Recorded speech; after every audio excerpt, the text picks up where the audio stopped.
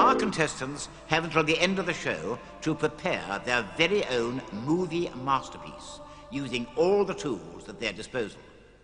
The golden joystick will go to the contestant whose finished work displays the greatest amount of entertainment value, creativity, and flair. And splitting the very sides of heaven fantastically open with a directorial debut, two blokes who are so funny we don't even mind the fact that Fist of Fun is on the BBC, Stewart Lee and Richard Herring.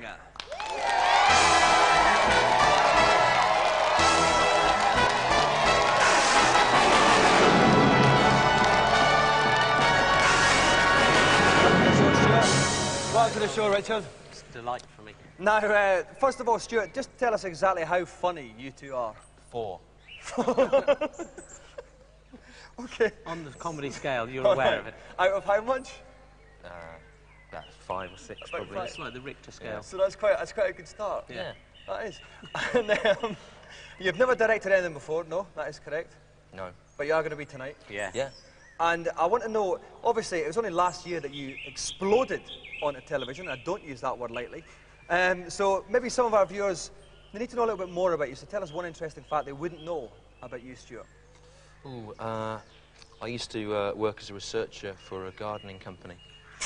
Yeah. Was that a lot of fun? Yeah, it was good, actually. Much laughter action? No. No. But, you know, people often say that's an unusual career move, going from that into comedy. And it is, they're right. It's an unusual career move. So, Okay. Richard, almost every woman I know fancies Stewart. Yeah. None of them fancy you. Why is that? Well, it's because I'm the funny one and I have him along to just get girls interested in watching it. And actually, they do really fancy me. Also, I've deliberately kept myself ugly because then the beautiful women I get off with, their beauty is just heightened next to my ugly body. I'm man, exactly the same with myself. I like to add. Well, you've got to get the films done before the end of the show, so I can't keep you any longer. If you'd like to crack on, move over to the computers, please. Okay. There's an air of great concentration here. We have the dangerously attractive Stewart Lee and the quite simply funny Richard Herring trying to make their own movie by the end of the show on Director's Lab. Now, Stu, how are you getting on? What have you got for us so far? I'm basing mine around a theme of insects and children eating. This kid eating, that's brilliant. Look at it. She's having a right old munch there, isn't Fabulous she? image. Yeah. Bless her. Right, Richard, what about you? What are you going for? Good question. Richard Herring presents. Yeah, that's good. What kind of presents are they? Well, it's got presidents in it, in fact, and so far I've got Ronald Reagan there. Finally, my fellow Americans. See, that's a satire for the American political system there. Almost a lampoon. But I'm probably not going to do this, I'm just messing around. Right, but you have some top sound effects in there. I do, yeah. Where'd you get that one from? All over the place. That is a fantastic sound effect here. I'd copy his work, but it'd be ridiculous. I work mainly in the sound medium, which isn't very good for this. OK, well, we'll leave Lee and Herring beavering away. Meanwhile, we do have one special challenge on today's show. Let's go over to GamesMaster and find out what it is. OK, like me, you're probably wondering, I wonder how those fine young lads, Lee and Herring, are getting on at Director's Lab at this point in time. Let's go and find out. Oh, and I hope the films have improved because they're a bit duff so far. I wonder if we could get rid of them. So, Stuart and Richard have only got about 5 minutes left. Stuart, how's your one progressing? Are we still on the insects and children? Yeah, but and food now as well. But Moves on to food as well. I'm never going to get it done in time. Any saucy sounds for us yet? No, I haven't even thought about the sound medium. Rich has been racing ahead in sound, but I haven't begun. Right, Richard, how are you getting on? Anything new to Very report? badly indeed. My satire is continuing though. bit The American government won't do this. Well, he's trying to bring down the American government using this programme. It's not going to work, let's face it. But what It's a out of fine his depth. forum this show is for advancing your own political career still. It is. Many people have said that, many reviewers. We're very political comedians, you know, and so we're going And to show them that. politics. We're like the new sort of Rory swearing. Bremner, we are, but we use cartoons instead of funny voices. OK, right, well, you've got a few minutes left, and we are going to stop Lee and Herring while we finish up these films, then we'll take a look at today's reviews. OK, both Stuart and Richard's films are quite literally in the can. We're going to get Stuart up first to talk us through his. Right, thanks. OK, Stuart, this is your movie. Yeah, it's called Repulsion.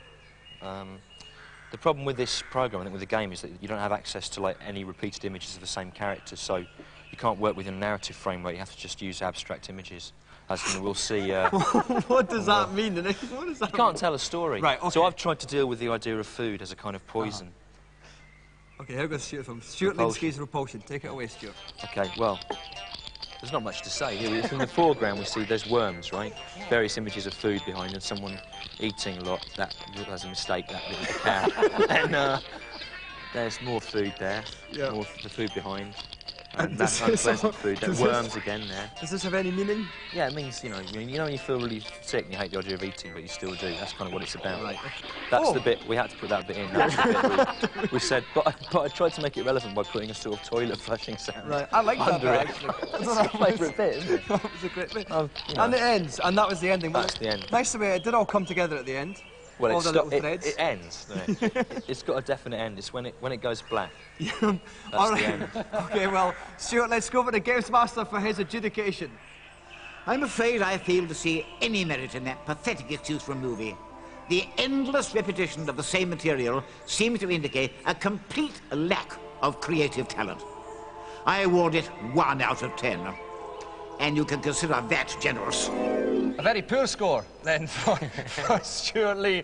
Let's see if Richard Herring's film fares any better. OK, Richard, take us through it. Start your film. Right, once again, we had the narrative problem, so I've used juxtapositions here to satirise American. OK, President Reagan there. Yeah, you have to listen to the people saying, speaking. I only want your brain. He's the President Kennedy. A funny Matters face. Each time the juxtaposition parodies the president, or does it? And there's that clip we have to This bit's coming, it's good. Watch this bit in a minute. Hello. That's good, see? That's very good. That was very good, Richard. That was worth the admission fee, that one. Please, see, wait, because look.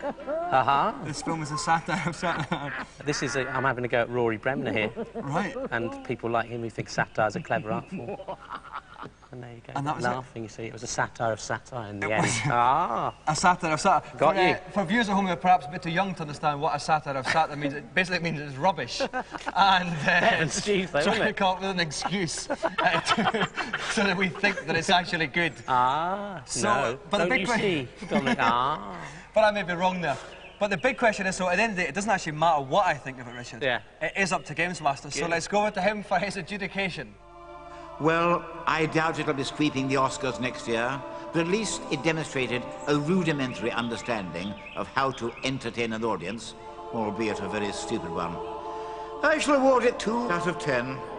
So Richard's score is still pretty poor on 2, but enough to beat Stewart. Yeah. Stewart, I mean, I'm not happy about it. You're not happy with your score? I don't see where the GamesMaster gets the power to judge it. I mean, it's all right, you know, normally it's like a score, so he can decide who's won, but you're asking him to make an aesthetic value judgment about something, and I don't think that is within his power to do so. You're only saying that because you lost. Arguably, no, I don't think he was right at all. Right.